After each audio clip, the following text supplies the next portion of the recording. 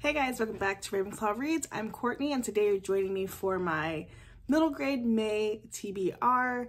I am so excited about middle grade May. If you didn't check out my video last week Wednesday, make sure you go check that out, which kind of talks about middle grade May and talks about where I got the idea. It's not my idea, it's just something that I did last year and really enjoyed it.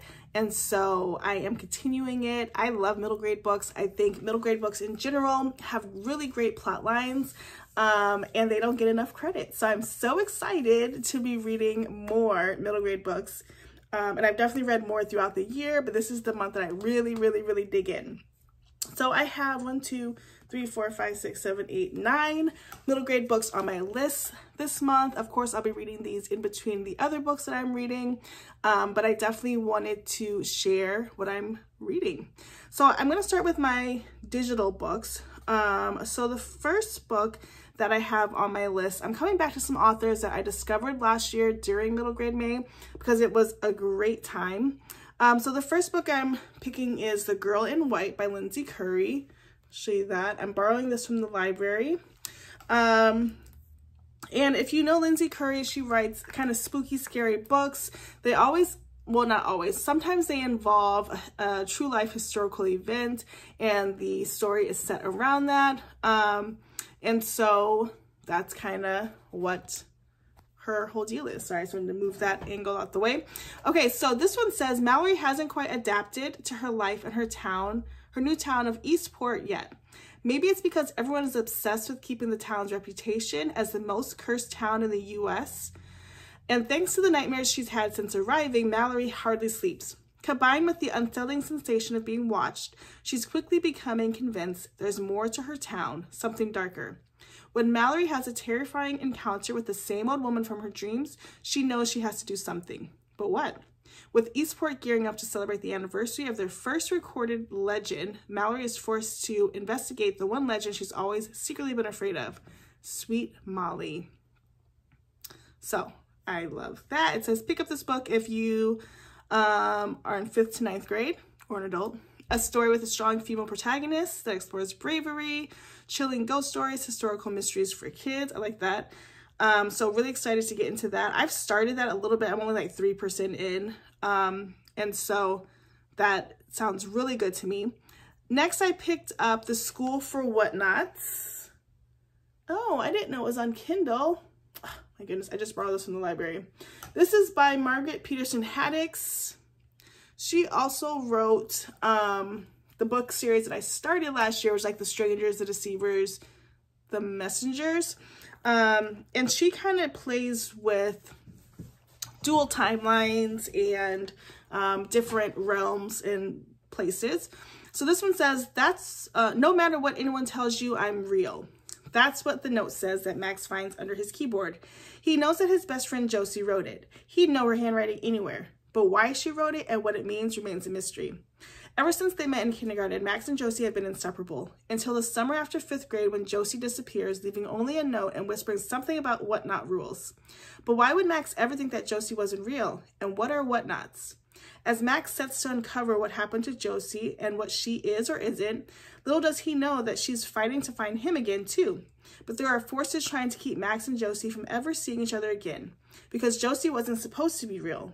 This middle grade thriller from Margaret Peterson Haddix delves into the power of privilege, the importance of true friendship, and the question of humanity and identity.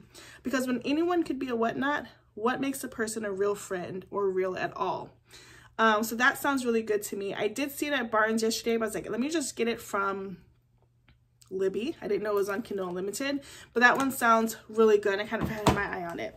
Okay, now I have my stack of physical books that I would like to read this month. This is my wish list. I don't know if I'll get through all of these. This is my wish list.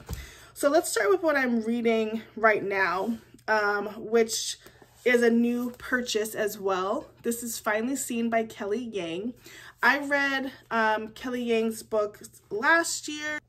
I don't remember which one it was. I will put it down below when I look at my Goodreads. Actually, I'll just look at my Goodreads right now.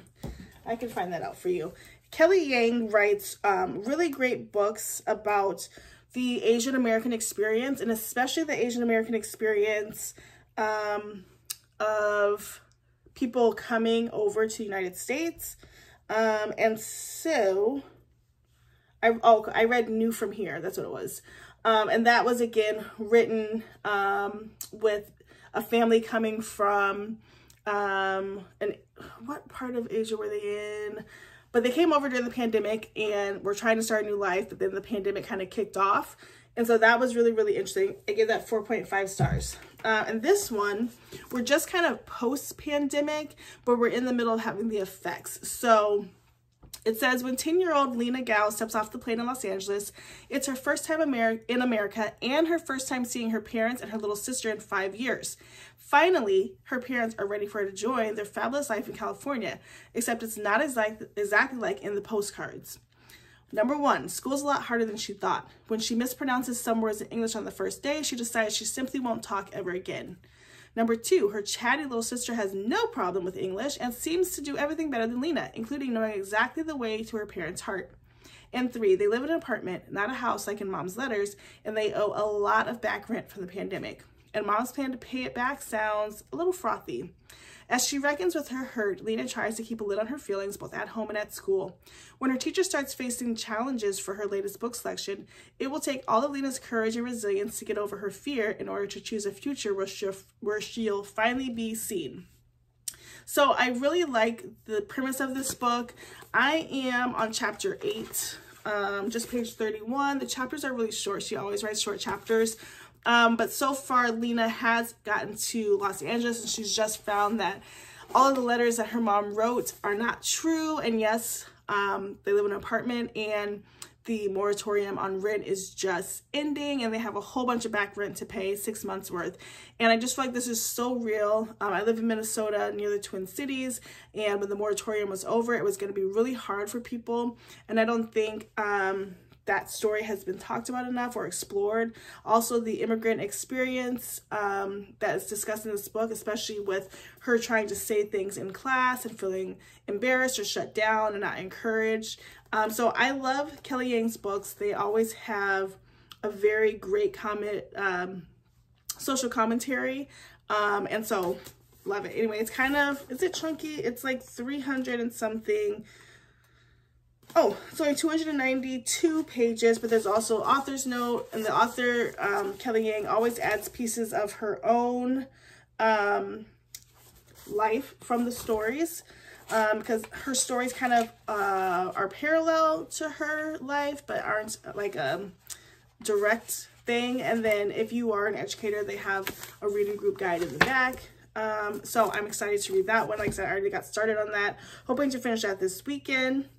Okay, next up, I have a book that I got last year after reading the first book in Keeper of the Lost Cities story. I read the first one and it caught my eye because first, it was a special edition. It had author's notes in it, so it was a little bit bigger, and it had all of these great notes from the author about why she put what she put in the book. But I actually did like the story. I just put it down. I haven't been back to it. So this is book 2. I would like to read it. It says, Sophie Foster thought she was safe, settled into her home at Havenfield, surrounded by friends, and using her unique telepathic abilities to train Sylvanie, the first female alicorn ever seen in the Lost Cities. Her life finally seems to be coming together. But Sophie's kidnappers are still out there, and when Sophie discovers new messages and clues from the mysterious Black Swan group, she's forced to take a terrifying risk, one that puts everyone in incredible danger. In the second book in the Keeper of the Lost City series, Sophie must uncover hidden memories as long-buried secrets rise to the surface before someone close to her is lost forever. So I'm looking forward to reading this one. Like I said, I read the first one, really enjoyed it. This one's a big one, like over 500 pages. So again, this is my wish list. Okay, next up I have the book Witchlings. This book is by Claribel A. Ortega. I have been trying to read this book since October. It was one of the books I was going to read for my witchy October, but never got to it. I think I've gotten, because I had a bookmark in it, it's almost like stuck to that page. Oh, I think I only got to like chapter 2 of this book, of just starting it. But I do want to read it. And I am trying to be conscientious about the books that I'm picking up in middle grade to have series, because then I can keep going back to them, even when it's not middle grade May. So this one says, every year in the magical town of Ravenskill, young witchlings participate in the Black Moon ceremony, are placed into covens, and come into their powers as full-fledged witches. 7 Salazar can't wait to be placed in House Hyacinth. She's worked so hard to get the best possible placement and to avoid being a spare, a leftover with the lesser powers looked down on by everyone. But on the night of the ceremony, 7 isn't placed into House Hyacinth or in one of the 5 covens at all. She's a spare. Even worse, when 7 and the other 2 spares perform the magic circle to seal their coven, it doesn't work. They're stuck as witchlings and will lose their magical abilities for good. 7 invokes her only option, the impossible task. The 3 spares must defeat the dreaded night beast. If they work together and succeed, they'll gain their full powers. If they fail, well, the last coven to make the attempt ended up being turned into toads forever. So I've read this back cover a few times to you guys on my channel. I really want to get to this. Next up, now I'm like, I can feel myself reaching in these 3 book selections because they are chunky and they're all sort of like in the magical realm. But I also picked up last year Nevermore, The Trials of Morgan Crow. This is book 1 in the Nevermore series, and I've heard great things about this series, and so I really wanted to like get into it and read it. So this one says, Morgan Crow is cursed. Born on Eventide, the unluckiest day for any child to be born, Morgan is blamed for all local misfortunes, and worst of all, the curse dooms her to die at midnight on her 11th birthday. Okay, not scary at all. But as Morgan awaits her fate, a remarkable man named Jupiter North appears, whisking her away into the safety of a secret magical city called Nevermore. It's in Nevermore that Morgan discovers she must contend for a place in the city's most prestigious organization, the Wondrous Society. Morgan must compete in 4 dangerous trials against hundreds of other children, or she'll have to confront her deadly fate.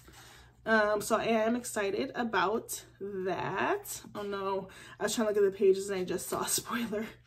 That's the worst. Okay, that's fine because I won't remember it. This book has 461 pages in it. But I am excited to read it. It's been on my shelf for a little bit over a year, so I would like to do that. Okay, next, I am rereading the Babysitters Club books in order. If you've been a fan of my channel or been watching, you know. Huge fan as a kid, love their books. I love the podcast Stuck in Sunnybrook. I'm always gonna like send you that way if you want to listen to debriefs of real fans of the book. But I read book 36, which was out of order because I needed to read the super special first, super special number 4. And so I'm going to do that this month. But super special number 4 is Babysitter's Island Adventure. It says, Dawn and Claudia have a perfect day planned. They've invited Dawn's brother and 3 other kids to join them on a sailing race out to Greenpoint Island. The girls have even packed a picnic lunch for the adventure. But then a big storm blows up in the middle of the race, and Claudia and Dawn and the kids never return from the island. The babysitters can't believe it's true. 2 of their members are missing. Okay, so this feels like half mystery, half chaos. As we know, when we have the super specials, we get everybody's perspective throughout the book, but also like there's some crazy feat that's going to happen, and they're going to be shipwrecked and somebody's going to find them in the most impossible way, but I'm still here for it. I also just opened up to the middle. These classic books are amazing. Has this little bookmark page in here where you could split the bookmark into 2. So it says your vacation checklist, and this is the books by Ann and Martin, and we're only up to 35 that you could order, plus the 4 super specials. So that is so cool. And then on the back, which is a little decoration. So yeah, anyway, so I'm definitely gonna read this one. Then I picked up another Goosebumps book. So last year I did read a Goosebumps book. I think I read Ghost Beach and loved that for middle grade May. I devoured Goosebumps books as a kid, and really still enjoy them. They're quick reads. They're kind of spooky. They're spookier than they need to be for a kid's book. This one is Say Cheese and Die. It says, there's something wrong with Greg's camera. The people and things in his photos turn out wrecked and worse. Go eye to eye with this special collector's edition of the Eerie Classic that has sold nearly 2 million copies worldwide. See, this is how it used to be back in the day, where like the back cover told you nothing. You were just like, all right, I'm gonna get it. So excited to read that. And then the last book on my wish list for middle grade May would be Pizza My Heart by Rhiannon Richardson. This was a book that I picked up. I actually picked up for myself. I picked it up for myself at one of Reagan's Scholastic book fairs. I can admit that and be fine. So this book says Maya Reynolds has practically grown up in her family's Brooklyn pizza shop, Soul Slice, and is a true city girl. When her family moves to a small town in Pennsylvania to open another pizza place, everything changes. Being the new girl is hard enough. At Soul Slice 2.0, Maya is assigned delivery duty, and her first delivery is a disaster. She trips and falls face first into a rude boy's pizza order. Worse, that same rude and, okay, cute boy shows up at her school. But could good friends, secret crushes, and creative pizza toppings turn Maya's new home into her own slice of heaven? Da, da, da. So, I'm excited about that one. And yeah, oh my gosh, look at the font on this one. This one's going to be great. Nice little light read. So those are the books that I would like to read for middle grade May. I think I will have to probably double up, especially with my digital books and while I'm reading a physical book. But each of these books excite me so much, and I hope that you participate in middle grade May in any way that you want to enter, because it is just a really great time to dig back into some fun, sweet, wholesome books. And yeah, I look forward to it. So comment down below if you plan to read any of these books, if you read any of them, or what do you think. Would love to hear from you, love to respond to your comments. As always, thanks so much for watching. Please like, comment, and subscribe, and I'll see you next time.